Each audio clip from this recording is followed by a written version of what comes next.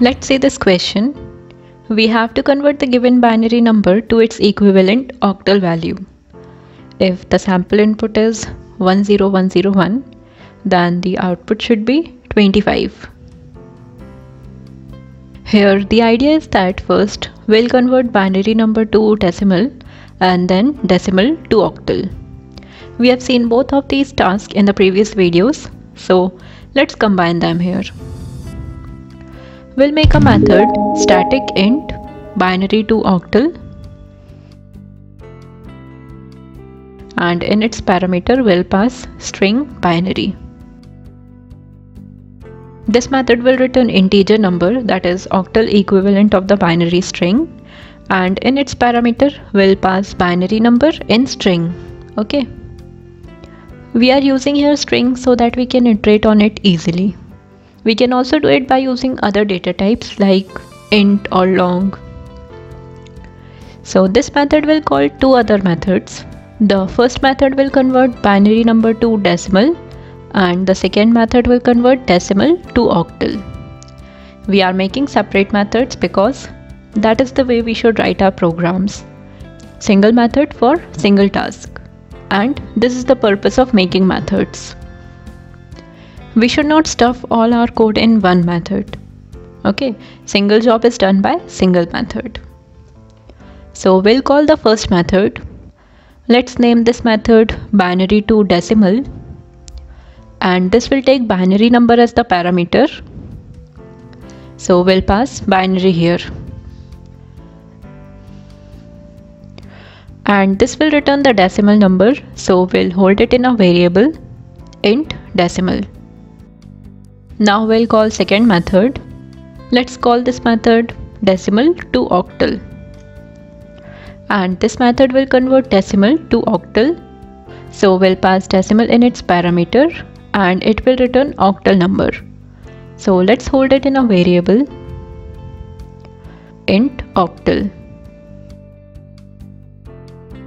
And then we'll return octal. Now let's make the methods binary to decimal and decimal to octal. So static int binary to decimal, and we'll pass here string binary. I'll initialize two variables, power and decimal. So int power equal to 0 and int decimal equal to 0. Now we'll iterate on the binary string. For int I equal to binary dot length -1, I greater than or equal to 0, and I minus minus. Now we have binary string, so we'll fetch each character of binary string. So char c equal to binary dot char I. So we'll get each digit in char c. So how we convert any binary number to decimal number? We'll start from the end and we'll multiply each digit with the power of 2 starting from 0. So if we have 10101, then we'll start from rightmost one and we'll multiply it with 2 to the power 0. So 1 into 2 to the power 0 plus 0 into 2 to the power 1 plus 1 into 2 to the power 2 plus 0 into 2 to the power 3 plus 1 into 2 to the power 4. Okay, so this is what we are going to do here. We have char c, we have digit in character form, so we have to first convert it into int. So I'll typecast it, so int c. And now suppose if we have 1 in place of c, so it will convert it into its ASCII value. So ASCII value of 1 is 49. So if we do int c, we'll get 49. So we have to subtract it from ASCII value of char 0. So minus int char 0. And we'll multiply it with the power of 2. So into, we have a method in math class which can calculate the power of any number. So we'll use it here. So math.pow, and in its parameter we have to pass the base and the exponent. So here our base is 2 and our exponent is power.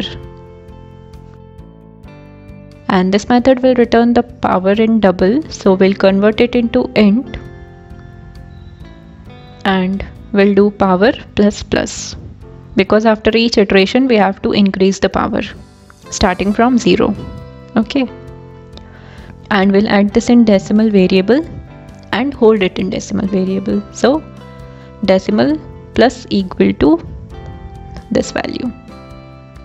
Okay, and we'll return decimal. So this is our method binary to decimal. Let's make decimal to octal. Static int decimal to octal, and this method will take decimal in its argument. So int decimal, and it will return the number in octal form. So the return type is int.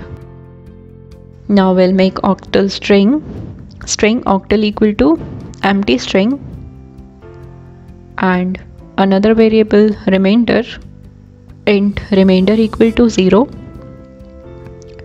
This we have seen in the last video also. So this is exactly same, and while decimal is greater than 0, remainder equal to decimal mod 8. Octal equal to remainder plus octal, and decimal equal to decimal divided by 8, and we'll return octal. So this octal is in string form, so we'll convert it into integer. So integer dot parseInt octal. Okay, now let's write the driver code. Scanner sc equal to new scanner system.in, and I'll create a binary string. So string binary equal to sc.nextLine, and we'll call binary to octal method. So binary to octal, and I'll pass binary in its parameter. Okay, so this will return us the octal value, so we'll print it. System.out.println binary to octal binary, and we'll import scanner class. So import java.util.scanner. Now let's see, is this giving correct output or not? We'll compile the code. So javac binary to octal.java. Okay, file is compiled successfully. Now let's run java binary to octal. Okay, so the console is waiting for us to enter any value. So let's pass here 10101. The output we'll get will be the octal equivalent of this binary number. Okay, so let's see. Okay, we are getting 25. So the octal equivalent of 10101 is 25. Okay, you can check for more test cases. So our code is working perfectly fine. If you have any suggestions, feel free to tell them in the comment section. So that's it for this video. We'll see more problems in the further videos. Thank you.